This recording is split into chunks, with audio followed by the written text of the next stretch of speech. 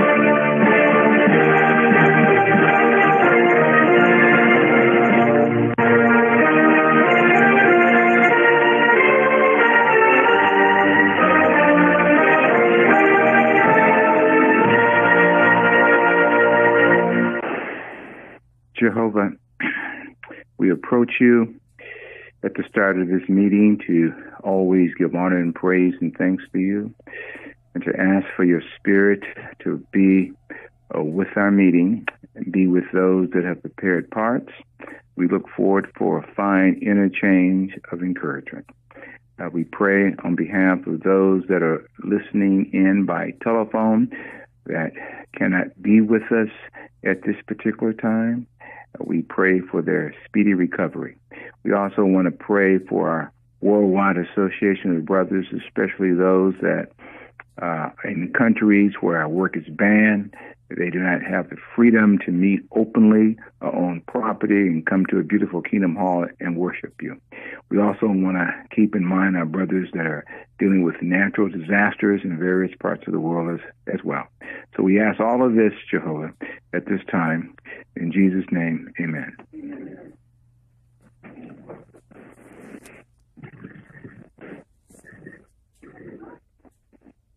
Well, welcome everyone to the midweek meeting this week.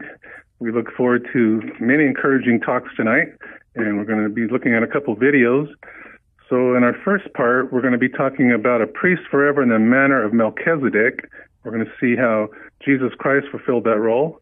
Our digging for spiritual gems, we're going to really focus on the second one. How did the law covenant become obsolete in Jeremiah's day? So think about that one as we go through that part. Brother McCullough will be doing our Bible reading tonight in the book of Hebrews. Apply yourself to reading and teaching. We're going to be talking about a new council point tonight, proper use or appropriate use of visual aids. And that's going to be for 10 minutes. We'll talk about that, have an audience discussion. We're going to have a 5-minute talk. Brother Jason O'Doy will give us a 5-minute talk. What is the new covenant? In our Living as Christians portion of our meeting, we're going to watch a video, Organizational Accomplishments. Brother Jay Marin will be handling that part for us. And then our Congregation Bible Study, Jesus Ministry in Perea is going to be discussed tonight. So we look forward to a very fine, upbuilding, encouraging meeting. So let's start with our first part tonight, Treasures from God's Word. Brother Jamal Cunningham will give us the talk, A Priest Forever in the Manner of Melchizedek. Brother Cunningham.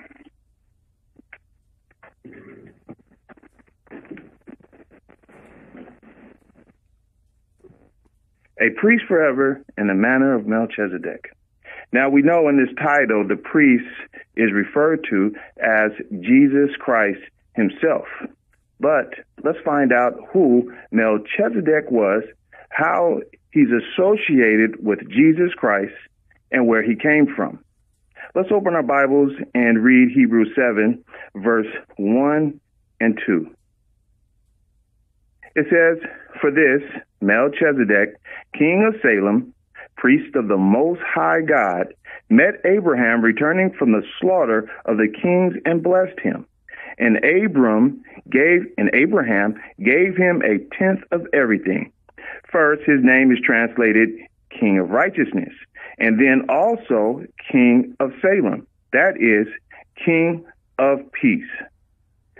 Now, in the scriptures, Melchizedek is the first priest mentioned in the Bible, and he ruled over Salem. So he held two offices, that is king and priest. And the meaning of the kingdom that he ruled, Salem, meant peace. And the meaning and definition of Melchizedek's name was King of Righteousness. And that's why it was fitting for Paul to refer to him as a king of peace and a king of righteousness. So where was Salem? Salem was understood to be the nucleus of Jerusalem. So it was the center or the core or the heart of Jerusalem before Jerusalem even came into existence. As a matter of fact, Salem is incorporated in the word Jerusalem, where you get Jerusalem. So that right there tells us where the location of Salem had to be. And we know the prophetic things that took place in Jerusalem.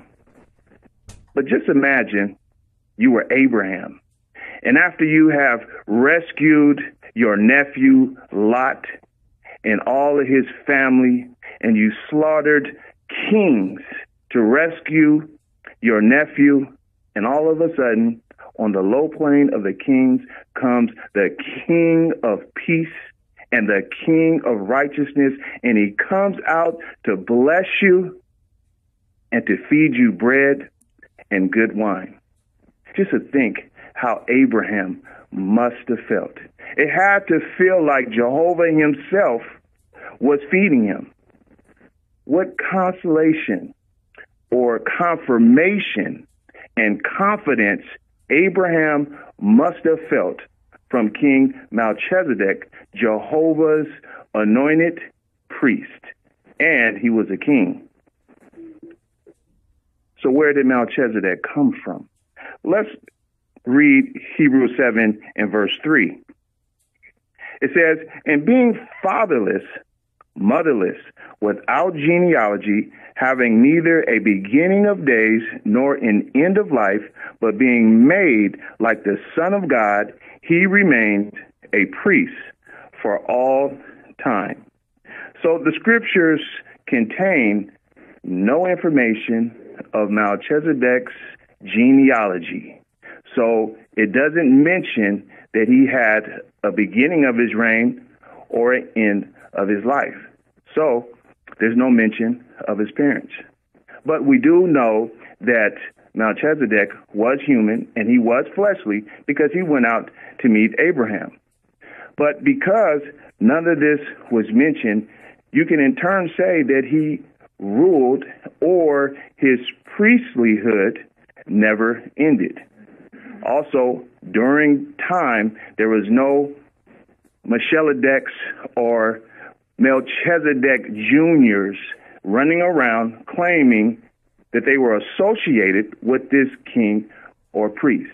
And that's how you can make the connection and why Melchizedek was a fitting foreshadow of Jesus coming. Also, you have to keep in mind that because there was no beginning or end, there was no predecessor or no successor to the throne. The same with Jesus Christ. There will not be anyone to succeed Jesus Christ. Let's read Hebrews 7, verse 17. It says, "For it is said in witness of him, you are a priest forever in the manner of Melchizedek." So when we go to our life and ministry, we see two pictures. Let's focus on the one at the bottom. But first, let's ask this question. How was Melchizedek a prophetic type of Jesus? Well, keep in mind that Melchizedek didn't have a genealogy, but Jesus did when it came to his kingship. So you can trace Jesus' kingdom lineage back to the tribe of Judah and through the line of King David. But when it came to his priesthood, there was no inheritance such as from Aaron or the line of the Levites. Why? It's because he was chosen and made an oath by Jehovah to be a high priest, the same as Melchizedek. So there was no fleshly lineage. Now, at the bottom of our picture, we can see a priest. And the question is, how is Christ's priesthood superior to the Aaronic priesthood? Well, like Jesus, Melchizedek did not inherit his priesthood by fleshly descent. Rather, it was by appointment from Jehovah himself that Jesus and Melchizedek became priests. So we see that no one could be superior to Jesus' priestlyhood because he is reigning in heaven next to his father, Jesus. Unlike Aaron, he came from a line of descent, and his descent was passed on to the Levites, and all those that were to become priests had to come through this line, except two, Melchizedek and Jesus.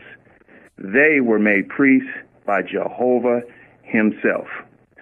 So that brings us to the question, how do we benefit? And what can we take from this lesson of Melchizedek and Jesus Christ? Well, if you look at our image, here you have Jesus Christ on the throne. So who would you like sitting in that seat? Unlike worldly governments, most people vote for a person that cunningly tells them things that they feel draws them to that person. Someone that they feel can relate to them. No one can relate to us better than Jesus Christ. For Jesus Christ, as a priest, gave the ultimate sacrifice, his perfect life. Also, we have a king and priest that sympathizes us. See, as a fleshly human, Jesus touched a leper compassionately who had not had human contact for many years. That says a lot about the king and priest that's sitting on that throne. Not only that, he resurrected the dead, he healed the sick, and he also cried. Now, that should bring us joy and comfort, because who better qualified than Jesus Christ, a person, a spirit creature now, who's reigning king next to Jehovah God, that shows that kind of love for all his subjects.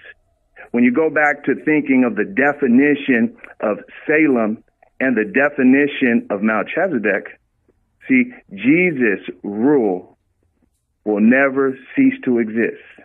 So in turn, we can say, under his kingdom rule, we will always be in a kingdom of peace and also a kingdom of righteousness that will eliminate all mankind's problems. So even though the scriptures are prophetic and we witness prophecies being fulfilled, they have a direct effect on us And it's very important that we understand Jehovah's arrangement because it benefits us. And that's how we learn more about the prophecies and what Jesus and Jehovah have in store for us.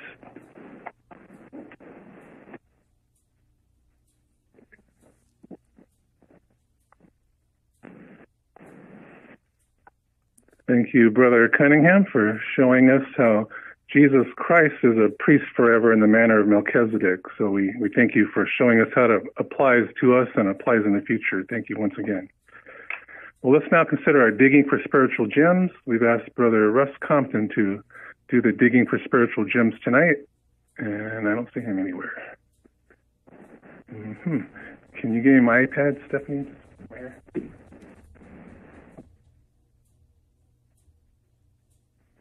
Digging for spiritual gems. So this is your chance for the audience to participate by question and answer.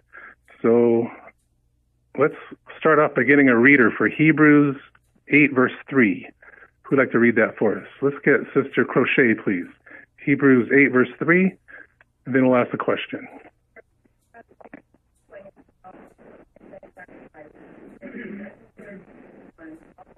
To have something to offer.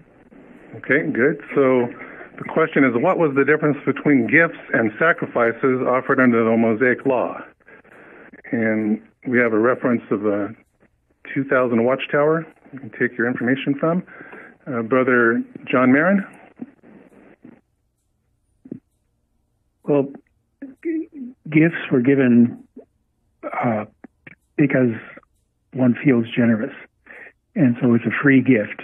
And Jehovah has given us many free gifts. We don't have to pay back. But a sacrifice is, you might say, mandatory in order to make atonement for something. And it's a burden that has to be carried out by the individual that commits himself. It's like a vow. It's necessary to be fulfilled. So that's what a sacrifice does. Okay, thank you. And Brother Thompson, please, in the back. I like this profound statement that people generally give gifts to express affection and appreciation, as well as to cultivate friendship, favor, and sympathy. So similarly, it's that like many people prescribed by the law can be viewed as gifts to God to seek his acceptance and favor. So sometimes people are looking for something, and Jehovah gives us generously. Okay, thank you. Sister Wyrick, please, and then Brother San Luis. And we see how transgression of the law required restitution, and to make amends, sacrifices for sins were offered. Okay, thank you. Brother San Luis? I was just thinking about how to apply that into my life, and I was thinking how in the ministry, we're required to go out in the ministry. But the amount of time that we put in and the quality of our ministry, those are gifts that we give to Jehovah. And of course, we want to give him the very best of that. Okay, thank you for that. Let's go to the second question. This is the one we're going to focus on tonight. First of all, before we ask the second question, we need Hebrews 8:13 read. Did I ask that to be read first? Because it's supposed to be Hebrews 8:3. But now we need Hebrews 8:13 read. Who'd like to read that for us? Sister Goodman, please. Hebrews 8:13. In his saying a new covenant, he has made the former one obsolete.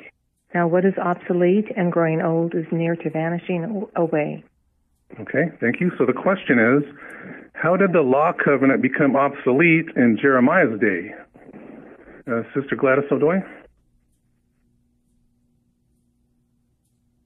Well, Jehovah revealed to Jeremiah that he was going to cancel the oath of the law covenant, and that was the one that he had made with their forefathers. So it was going to be different than that one. So in 33 CE, when Jesus died on the torture stake, it canceled the old covenant, and the new one was replaced. Okay, thank you. Brother Thomas, please. At 1 Timothy chapter 2 and verse 5 and 6, it talks about Jesus Christ being the mediator between God and man. So he was the mediator new covenant. See, he was the Christ of that new covenant arrangement, but Moses, he was the Christ of the old covenant arrangement. That's the Mosaic Law covenant, with his over 600 and so laws. But see, under that new arrangement, Jesus Christ, he's king and also high priest of that arrangement. And he brings benefits to all those that's under that arrangement. Okay, thank you. Sister D'Amato and then Brother John Marin. Yeah, under the law covenant, there were many written laws. I can't remember exactly. I believe it was over 600. Is that right? Yeah. However, under the new covenant, that would be something that would be written on our hearts. So also different in that sense. Okay, thank you. Brother John Marin. Jehovah knew when he gave the first prophecy about a seed that there would be a new arrangement coming in, and prophetically he told Jeremiah there that there would be a new covenant, and that was as good as done.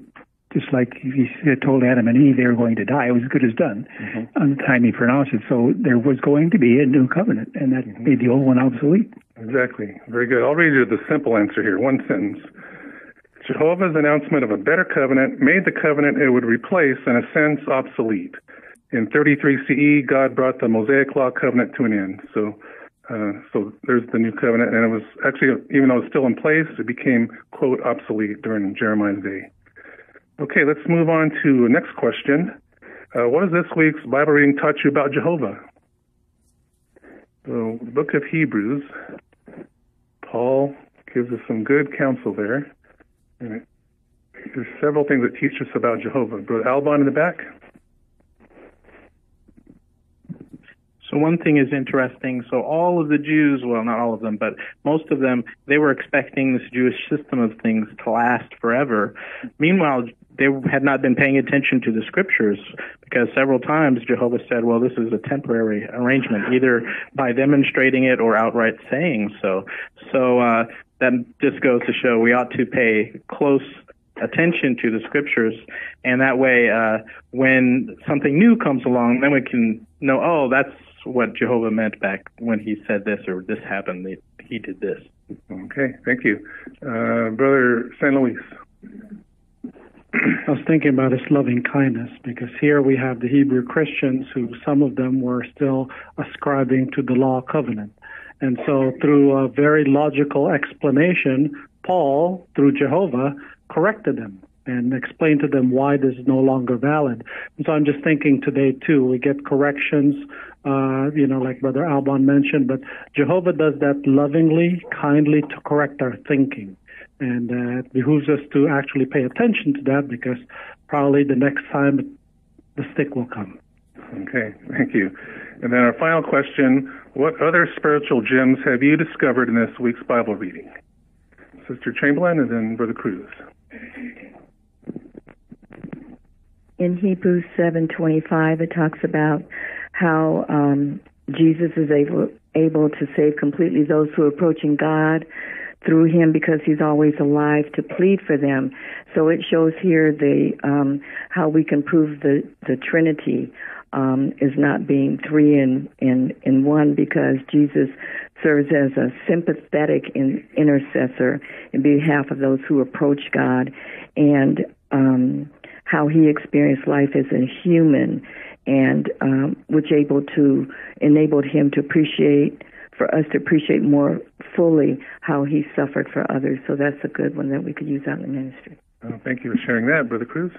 I appreciated chapter 8, verse 2, because as men or as brothers here in the congregation or in our family, we may have a measure of responsibility or authority, but Jesus set a perfect example. He's described there as a minister or a public servant. So even though he had this very lofty position in a high authority, he used his authority to give, not to take. Okay, thank you. Brother David O'Doy in the back, please.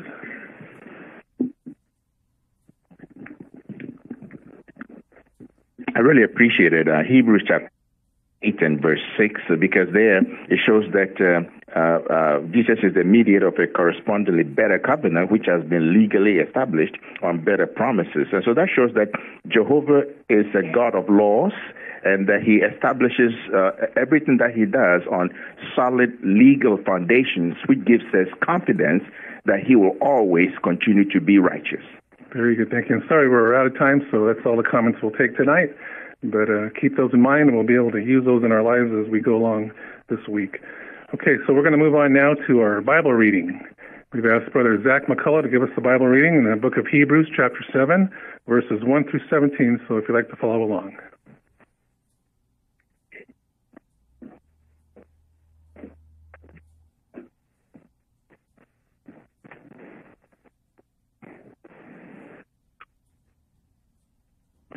For this Melchizedek, king of Salem, priest of the Most High God, met Abraham, returning from the slaughter, and Abraham gave him 1/10 of everything.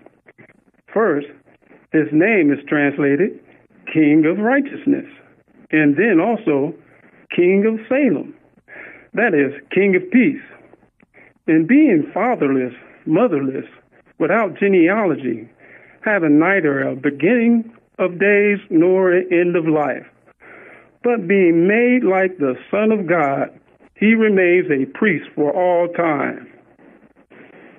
See how great this man was, to whom Abraham, the family head, gave 1/10 out of the best spoils. True, according to the law, those of sons of Levi who receive their priestly office have a commandment to collect tithes from the people, that is, from their brothers, even though these are descendants of Abraham.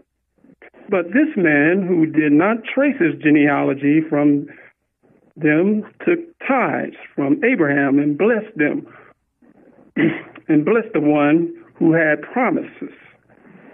Now, it is undeniable that the lesser one is blessed by the greater. And in the one case, it is men who are dying who receive tithes. But on the other case, it is someone whom witness is given that he lives. And it could be said that even Levi, who receives tithes, has paid tithes through Abraham. For he was still a future descendant of the forefather when Melchizedek met him. If then perfection was unattainable through the Levitical priesthood, for it was a feature of the law that was given to the people, what further need would there be for another priest to arise who is said to be in the manner of Melchizedek and not in the manner of Aaron? For since the priesthood is being changed, it becomes necessary to change the law as well. For the man about whom these things are said come from another tribe, from which no one has officiated at the altar.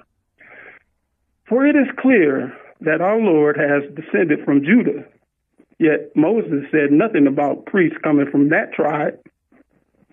And this becomes even clearer when another priest arises who is like Melchizedek, who has become such not by the legal requirement that depends on the fleshly descent, but by the power of the indestructible life. For it is said, in a witness of him, you are a priest forever in the matter of Melchizedek. Okay, thank you very much, McCullough. So study point number 5, accurate reading. So accurate reading is one of the most important things we can do. In fact, a Bible reading is our chance to teach the congregation by our reading. So you notice there's some things to do, like prepare well. So you must have went over it several times before you got up there. One of the things I noticed, though, is observe all punctuation marks. And I think the Apostle Paul probably uses more commas than any other writer.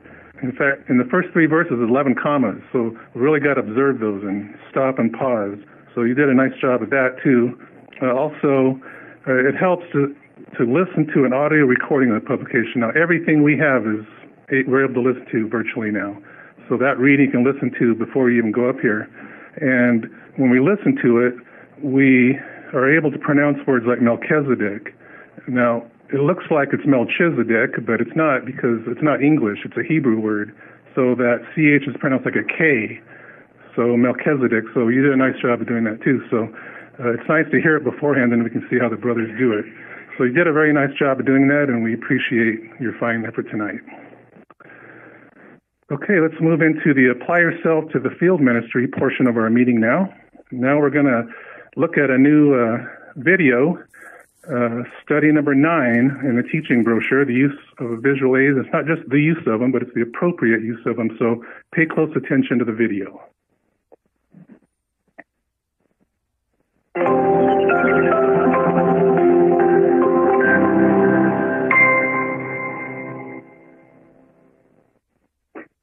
How can you make important points of instruction more vivid as you teach? Use a visual aid. That's what Jehovah did when speaking with Abraham, as recorded in Genesis 15:5. Jehovah brought Abraham outside and said, "Look up, please, to the heavens and count the stars." Imagine Abraham looking up to the heavens on a clear night and seeing thousands of stars twinkling like diamonds. Jehovah then made the point of instruction clear when he said, "So your offspring will become." Abraham understood, and he remembered Jehovah's promise for the rest of his life. Well, how might we use visual aids in our teaching? We can choose pictures, diagrams, maps, timelines, or other items to highlight not minor details, but important concepts. And whether we're teaching in the field ministry or in the congregation, we need to make sure that our listeners can see the visual aid. As we watch the following example, consider whether this use of a visual aid is appropriate or inappropriate. Rumors are like this balloon, full of hot air, floating through the room. What should we do with rumors? Deflate them before they travel any further.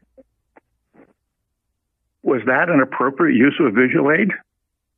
Oh, it'll be remembered, but for all the wrong reasons.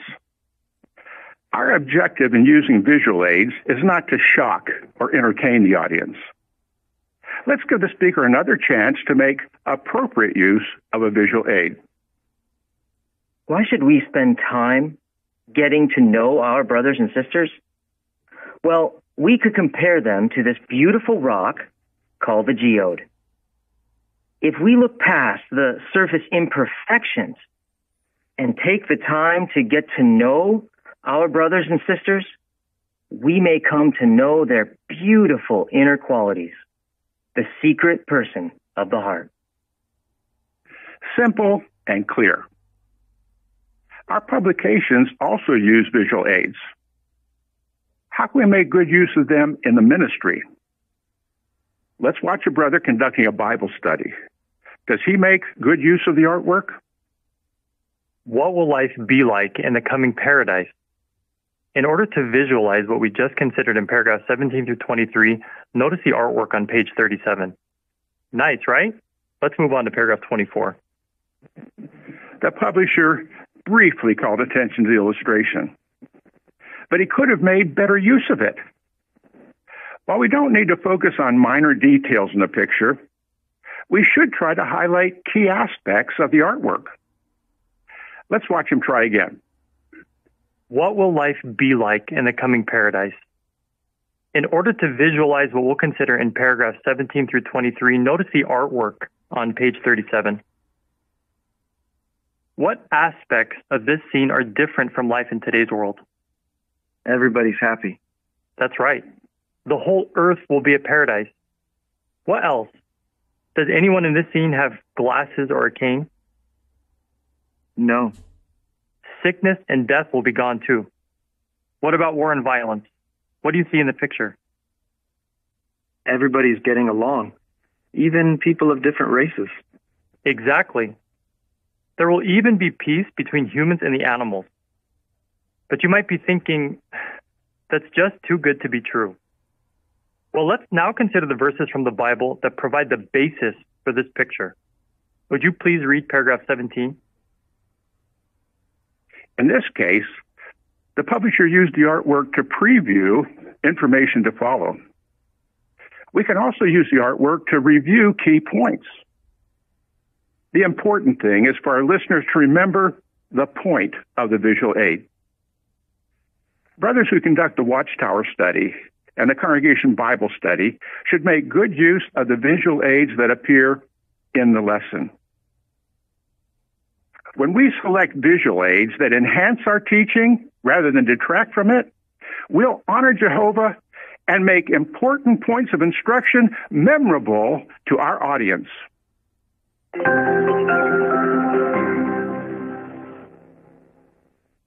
Okay, so study point number 9, appropriate use of visual aids.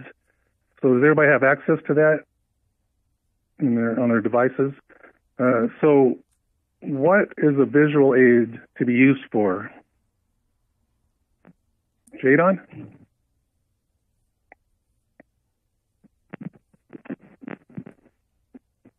It's used to preview or get the point across. Yeah, very good. So it's important that we use appropriate visual aids. Why was the first one with the balloon not that appropriate? Brother Thomas? Way the brother presented it was just too shocking. It was too unnoticed. I mean, it's too quick, and he didn't really present nothing. Very good, thank you. Sister San Luis? And the friends will remember the visual aid more than they'll remember the point that he was trying to make. Very good. And if we're at the hall here giving a talk, it's important that the brothers have them ready to go, right? Because have you seen a brother trying to use visual aids and they're not coming up exactly right? It's kind of irritating the audience. So make sure that they're ready to go before we even get up here. And then when it comes to the ministry, how can we use visual aids in the ministry? Mr. Becker?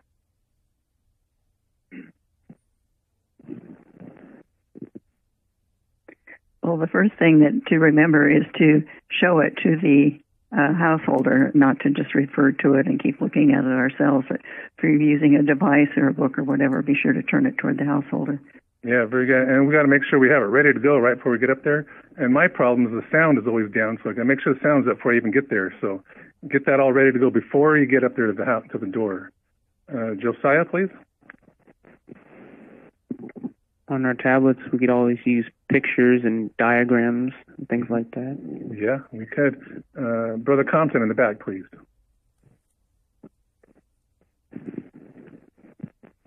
Yeah, we should have something specific in mind when we show that illustration, just like it mentioned in the one that we saw, how he illustrated basically, he asked him a question, basically, what don't you see?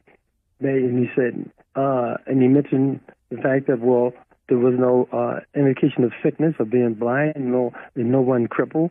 And then he mentioned also a key point, basically about, was there any crime or disturbance? No, everybody looked happy. So you want to have it to use specific points that's going to really help your teaching. Very good. Thank you. Sister Cunningham, please. Also, too, if we choose to use a video, we wouldn't want to talk through the video. We want the video to do the talking, and then afterwards we'll ask viewpoint questions to see what they got out of it. Yeah, very good. Brother Cruz, please.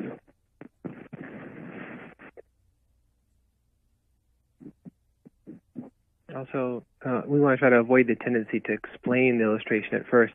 Rather, as it mentions here, ask them to comment on what they see, and then after they comment, we can add additional questions to make sure they got the point.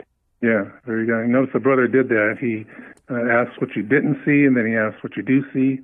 So he didn't put the words into the householder's mouth, and he made him think about it, because a lot of times we get what the picture means, but they really don't see what the connection is. So we want to make sure we ask those easy-to-answer questions.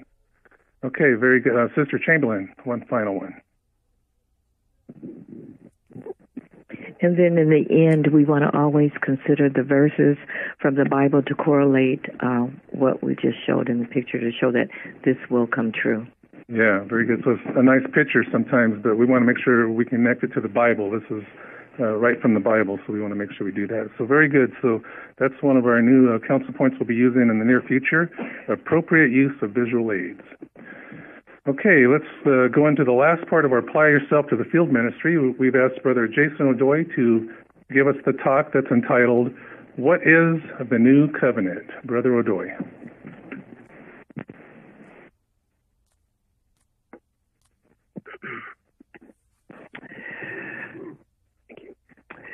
For many years, we have discussed the law covenant that Jehovah made with the Israelites. But then we also read about the new law covenant as we have in our Bible reading for this week. So just what exactly is the law covenant, the new law covenant? Well, let's let the Bible answer that for us. Please turn me in your Bibles to Jeremiah chapter 31, verses 31 through 33. And let's see what Jehovah foretold regarding that new covenant. Jeremiah 31:33 reads, Look, the days are coming, declares Jehovah, when I will make the house of Israel and the house of Judah a new covenant. It will not be like the covenant that I made with their forefathers on the day I took hold of their hand to lead them out of the land of Egypt. My covenant that they broke, although I was their true master, declares Jehovah. For this is the covenant that I will make with the house of Israel after those days, declares Jehovah. I will put my law within them, and in their heart I will write it, and I will become their God, and they will become my people. So we see here that Jehovah decided to establish a new law covenant because of the Israelites' disobedience to him. So how would this new law covenant be validated? Well, again, please turn with me in your Bibles to Luke 22, verse 20, and let's see what Jesus Christ foretold would happen at the Lord's evening meal. We have Luke 22, verse 20, and let's look at that B part there. It says, This cup means the new covenant by virtue of my blood, which is to be poured out in your behalf. So we see here that the new covenant is made operative by the shed blood of Jesus Christ, the value of which was presented to Jehovah after Jesus was resurrected to heaven. This took effect 50 days after he was resurrected and about 10 days after he ascended to heaven and was receiving the Holy Spirit. He then poured out that Holy Spirit to the disciples that were gathered in the upper room in Jerusalem. So who are the parties involved with this new covenant? Well, on one side you have Jehovah God, and on the other side you have the Israel of God, or the 144,000 Spirit-begotten sons in union with Christ Jesus, who will be on the other side. So how are these ones called into the Israel of God? Well, when God selects an individual to receive their heavenly calling, Jehovah brings that individual into this covenant over Christ's sacrifice. Please turn me in your Bibles to Hebrews chapter 10, verse 16 and 17, and let's get a better understanding of how that's done. Hebrews chapter 10, verses 16 and 17. It says, This is the covenant that I will make with them after those days, says Jehovah. I will put my laws in their hearts, and in their minds I will write them. Then it says, And I will no longer call their sins and their lawless deeds to mind. So as mediator of this new law covenant, Jesus helps them become Abraham's real seed. And because of the forgiveness of their sins, Jehovah declares them righteous. So once these 144,000 receive their heavenly calling, what are they going to be doing here on earth before they go to heaven? Well, note 1 Peter 2, verse 21, and that's right after Hebrews there. 1 Peter chapter 2, verse 21. And it says there, In fact, to this course you were called, because even Christ suffered for you, leaving for you a model to follow his steps closely. So these anointed ones will be following Jesus' life course, remaining faithful to Jehovah even until death. So now that we understand why Jehovah needed to make a new law covenant, how it was validated, and who makes up that law covenant, what is the purpose of the covenant? Well, this covenant requires that it continues in operation until all the Israel of God have been resurrected to immortal life in heaven. They thus become the bride class of Christ who will rule with Jesus in heaven. And since the benefits of this covenant will be everlasting, it will be a covenant that will never be broken.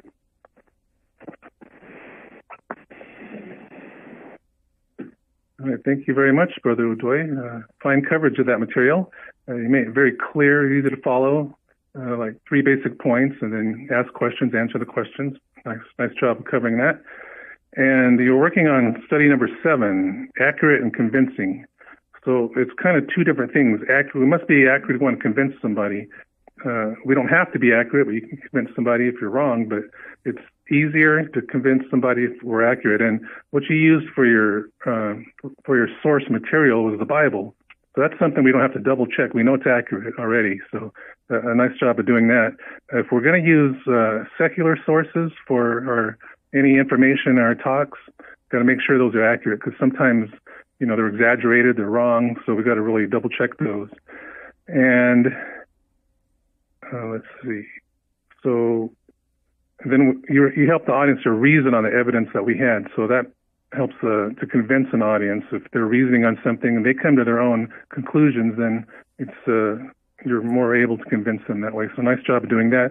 And you ask tactful questions, like it says here in the study point.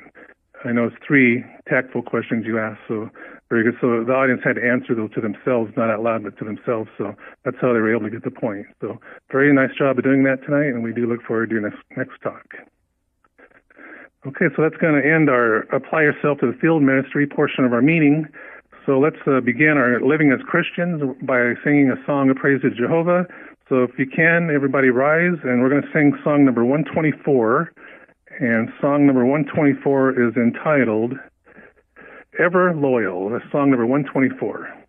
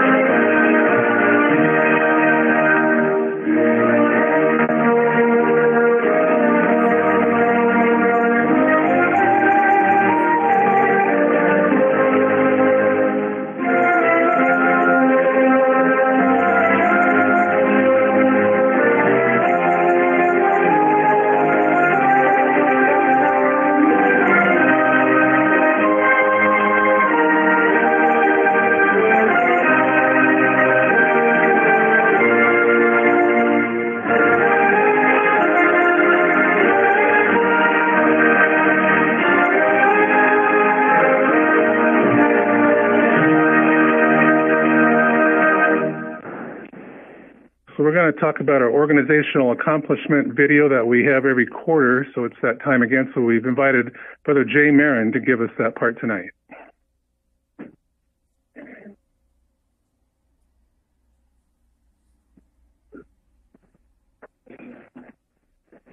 So our video tonight on organizational accomplishments is about visiting Bethel. Have you ever thought about visiting Bethel? What we'd like to do is turn our attention to the monitors and let's see what we get out of this video.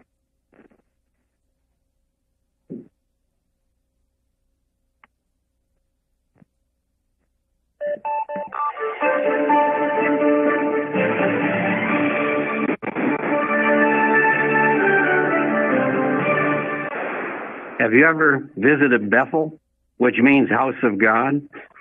Touring one of our branch offices will give you a better understanding of how our work is organized. The Coordinators Committee of the governing body has made a number of arrangements for your visit to be enjoyable and instructive. Back in 2013, when the governing body announced that world headquarters would be moving to Warwick, New York, we said the following. Well, once this is finally finished, we're excited to welcome the brothers from around the world to come visit because we have some very nice surprises for you. Not just a beautiful surrounding, but some real spiritual treasures that you're going to enjoy when you get there. Now at world headquarters in the United States, visitors can enjoy 3 museums at Warwick Bethel. Since the museums opened in March 2017 and through 2018, more than 500,000 people have visited the museums. On average, that's up to 1,200 people every day, Monday through Friday. With such a large operation, what does it take to welcome all of our visitors to our ever-changing museums and to help them to benefit from their visit? Let's find out. The museum department coordinates the ongoing operation of the museum. This involves tour scheduling, inviting and training tour attendants, welcoming and directing visitors from around the world, and maintaining the exhibits and audio devices. All of this work is done not only by full-time members of the Bethel family, but also by temporary workers, commuters, and remote volunteers. As you may know, the tours are self-guided and audio devices are provided for that purpose.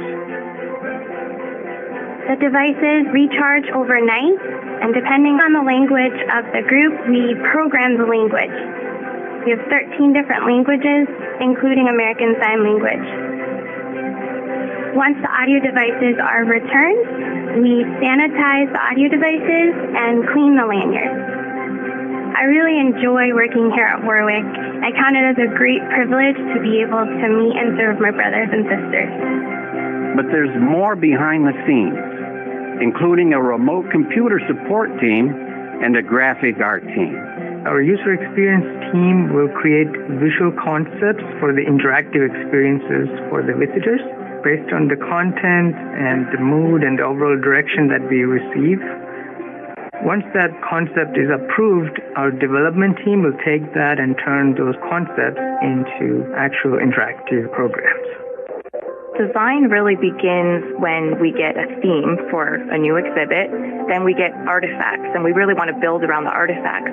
What really drives the design is a balance of teaching and art. As a designer, you would try to really enhance the teaching points so that people can walk away with information, but then using art to help them to feel something emotionally. Plenty of work also goes into artifact acquisition and conservation. Brothers around the world continue to donate rare and valuable Bibles and unique historical artifacts. Master craftsmen care for Bibles and rare artifacts, but they also train others to do so as well. Jehovah gave us a treasure through the Bible. In it we found his promises, and he connected his name to it. These old Bibles in the museum tell us the story how the Bible came to us and how his name is preserved in it. There are so many artifacts and Bibles coming in that brothers and sisters need to be trained so that the Bibles can be restored and maintained. Restoring these Bibles makes it helpful for other branches that we can loan them for their benefit. As noted at 1 Chronicles 28:21, Jehovah provided willing, skilled workers to perform every kind of service when Solomon built the temple. Jehovah also has provided willing and skilled volunteers to build and maintain the museums. A comparable museum of similar size and quality would cost millions of dollars to build and operate yearly. The use of commuters and remote workers, whenever possible, has reduced expenses to a fraction of what that project would have cost otherwise. In addition to the three main museums, there are special exhibits. These exhibits are then sent to branches as part of an arrangement for developing and sharing exhibits and rare Bibles between branches. Months of planning go into each of these special exhibits. The coordinator committee gave us direction on this display that was going to be about Russia, as well as the theme, We Will Not Give Up.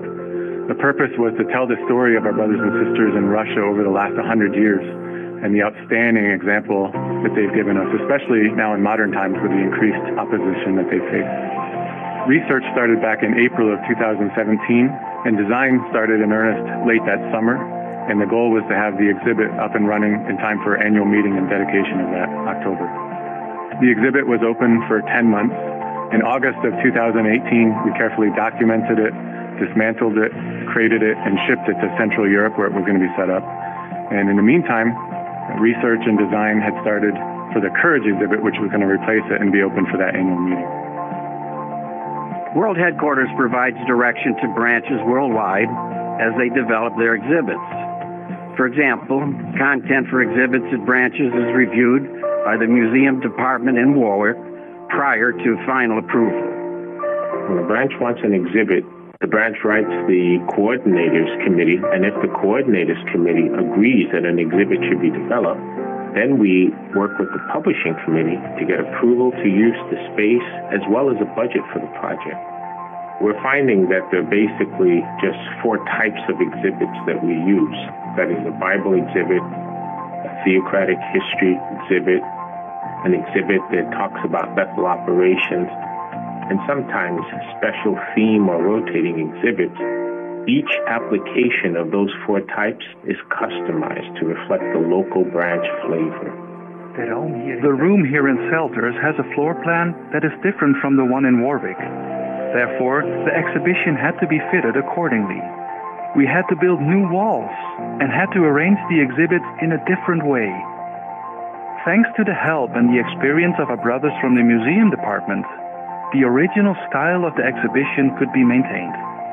We were happy to see the enthusiasm with which the project was supported, and at the end of 2 weeks, everything was set up. Although the exhibition is not very large, it makes a deep impression on the visitors, and they feel even more connected to their brothers in Russia. By the end of 2018, over 35 branches had received assistance with the planning of their new exhibits. These branches receive more than 500,000 visitors annually. What's being done to enhance the exhibits in the branches? Because artifacts are the central feature of these displays, we work together with World Headquarters Computer Department to develop a global searchable catalog. Branches can use this global catalog to see information about the artifacts, such as photographs, detailed descriptions, availability information, as well as what location that artifact may be in, so that they can loan those artifacts and complete their exhibits. To help conserve and preserve the artifacts, we help branches set the appropriate lighting levels for their exhibits. We also assist with displays, projections, and in some cases, interactive touchscreens and directional audio to really create an immersive experience for the visitors. The artifacts within our collection are donated by brothers and sisters, congregations, assembly halls, Bethel family members, and even on occasion non-witnesses from all over the world.